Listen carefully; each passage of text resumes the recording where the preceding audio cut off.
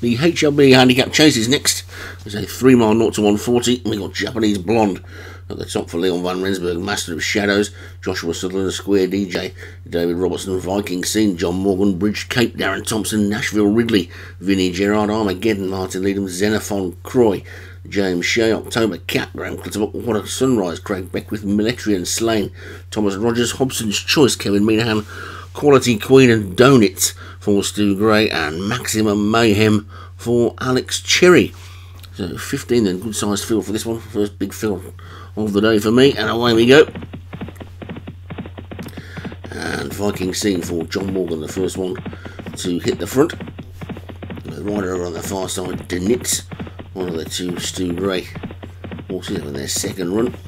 Towards the back of the field, Square DJ is the early back marker. They've got 18 fences to take in this one, and Viking Scene is not hanging about, and it's quickly gone 6 lengths clear of Xenophon Croy in second, and then October Cat third, and Hobson's Choice down on this near side with also the other Stu Gray horse, Quality Queen, as they finally get to the first, and they're all safely over it with Japanese Blonde, the top weight, just the back marker.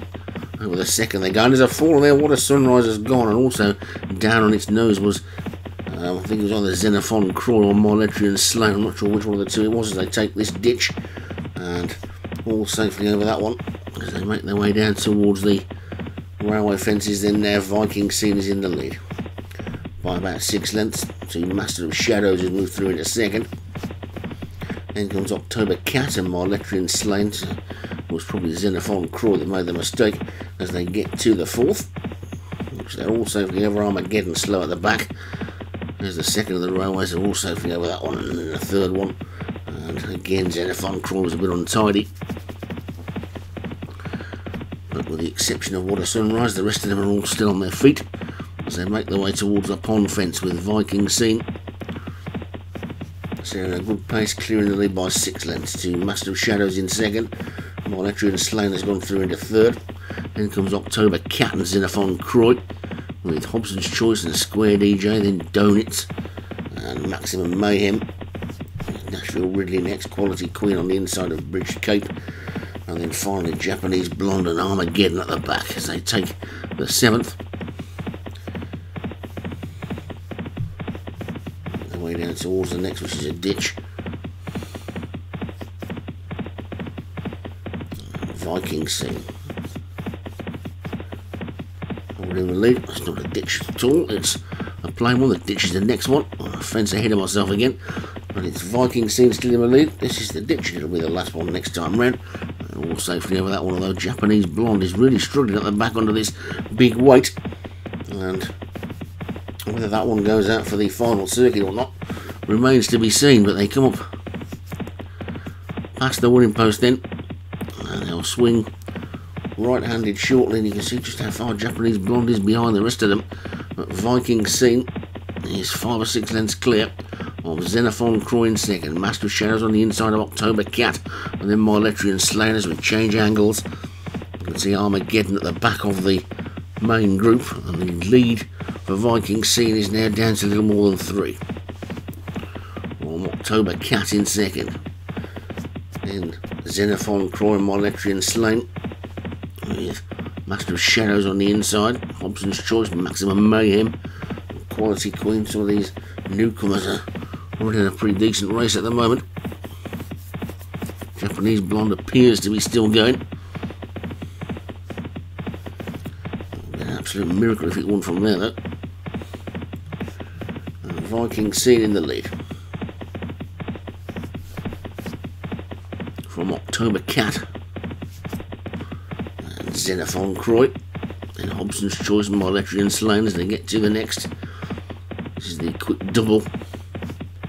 Stiff tester jumping sand down, they get over that next one okay as well. Now they'll race away towards the ditch, and then it'll be onto the railways again. And there's Japanese Blonde still going around at the back. Over it they all go. Straight to see a Leon van Rensburg all that far behind, even if it has got top weight. Viking Scene now almost being joined by Xenophon Croy as they come down to the railways, and they take these will make a big difference to the end of the race, I would think. And it's Viking Scene in front, Xenophon Croy second, Denitzer in a massive race on the outside as they take the first of the three. They all jumped it nicely. They all jumped the second nicely as well. You can see the rest of them are getting to the third, while Japanese Blonde was still taking the second. And Armageddon's also struggling at the back as well. But it's Xenophon Croy who's now come through the challenge for the lead. And look at this Denitzer on the outside, going exceptionally well. Hobson's Choice is in fourth. Then after that one comes Master of Shadows and Quality Queen. October Cat's just lost its place a little bit. So too is My Electrian Slain, and Denitz has now come through the challenge for the lead as they come towards the pond fence. But Viking Scene fights back and gets back into the lead again. It's Viking Scene gone back on Denitz in second. Over the pond they go. Denitz jumped in really well in second, but Viking Scene is still the leader. Viking Scene now suddenly gone three clear. Here comes Bridged Cape, who's hardly had a mention so far, moved through in a second. Then comes Hobson's Choice and Master of Shadows. Xenophon Croy is next. They've got two more fences to take, and they race down towards the second last. And over that, Viking Scene landed in the lead from Hobson's Choice in second. Xenophon Croy now getting back into it. Here comes Master of Shadows. Armageddon flying on the outside as they get over the final ditch, and it's Viking Scene still in the lead, being pressed by Master of Shadows and Xenophon Croy. And Master of Shadows takes it up. Armageddon's trying to finish well. Xenophon Croy is going down. Xenophon Croy pokes his head in front, and Xenophon Croy is going to take it. Xenophon Croy just from Master of Shadows and Armageddon. Long time leader Viking Scene back in fourth. And I dare say the majority of these will line up in the JLT at Cheltenham. That was Xenophon Croy taking it for James Shea. Master of Shadows for Joshua Sutherland second, Armageddon for Martin Lidham third, Viking Scene for John Morgan fourth, and Bridged Cape for Darren Thompson was fifth.